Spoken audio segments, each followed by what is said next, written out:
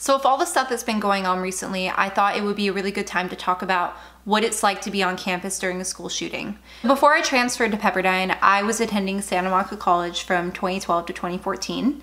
And this happened on June 7th, 2013. So I was in my second semester at SMC and I was 19 years old. It happened on one of the last days of finals week. So there were a lot of people on campus, whether they were studying at the library or in the classrooms or walking to their tests. I had a philosophy final that day, so I was studying in the library and I decided to go to class a little bit early so I could stay in the classroom and get set up and everything. So I walked to class. I was over in the HSS building, which is right next to the library. So maybe 20 minutes later, my professor arrived and he was getting ready to pass out all the test booklets, and we were getting our pencils and everything. We're just getting ready to take this test that we knew we probably weren't going to do too well on.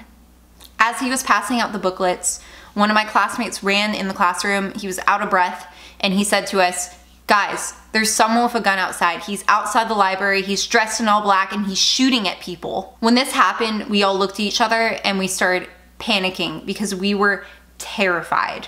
You could tell none of us were prepared for this to happen, and my teacher was just flailing his arms about trying to figure out what to do with all of us. A few seconds after he said this, we started to hear gunshots, maybe like 3 or 4, and it was crazy because I had never actually heard a gunshot before that day, so I didn't really know what they sounded like, but it sort of sounded like a quick pop that echoed throughout the quad. Not really loud, but definitely loud enough for us to hear it. In our classroom, one wall was almost entirely windows and they're all open, so we could hear things really clearly happening near the library and in the quad. So after hearing those gunshots, we all ran to the corner of the classroom and started huddling together because we didn't want to be near any windows where a bullet could come through and like hit one of us. My professor was also huddling with us because we didn't really know what exactly to do in this moment.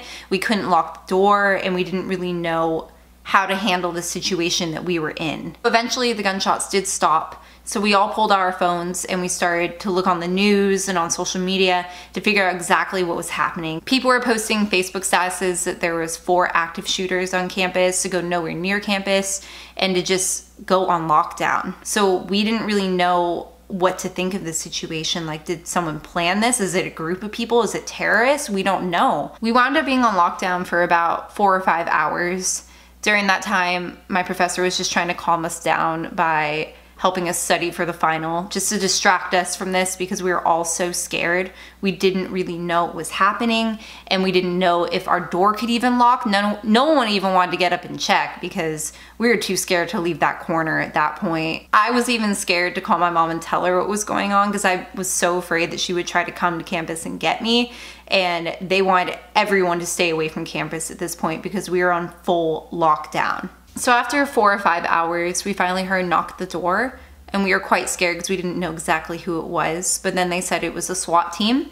So we answered the door and they said they were gonna escort us out. So we all put our hands up in the air and we made a single file line and left the classroom. After we were escorted out onto Pico Boulevard, it honestly looked like a scene from Grand Theft Auto. There was like 10 helicopters above us, police cars everywhere, news outlets, there was Fox, there was ABC, there was reporters swarming us, trying to get a story from us. It was crazy. I was interviewed by Fox News, which I will insert here. There's a guy with a gun outside, and we thought it was a joke because of what happened a few weeks ago, but then we heard gunshots outside and we could hear the vibrations echoing because it was coming from the library or somewhere in the middle of the school.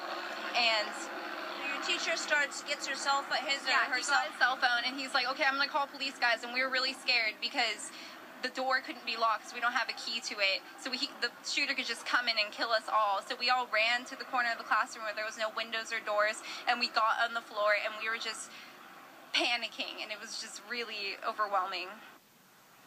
Really overwhelming, she says, and she thought her biggest worry, biggest fear of the day was studying for her big final exam that she was going to take at the college. Not to be 2 quick points from what that student said. They tried to lock themselves in the classroom, no locks. The doors had no locks on them. The other point, interesting as far as investigators are concerned, a couple of weeks ago they had a similar scare, if you will, a scare on the campus of Santa Monica College, something maybe to do with a bomb threat. So they scrambled and the students kind of scrambled, but they realized it was a false alarm. Many tonight questioning, was that related possibly to this gun gunmen and the tragic events of today? Don't know at this hour, but oh, you bet investigators are looking at any possibilities and any clues and any leads this very hour.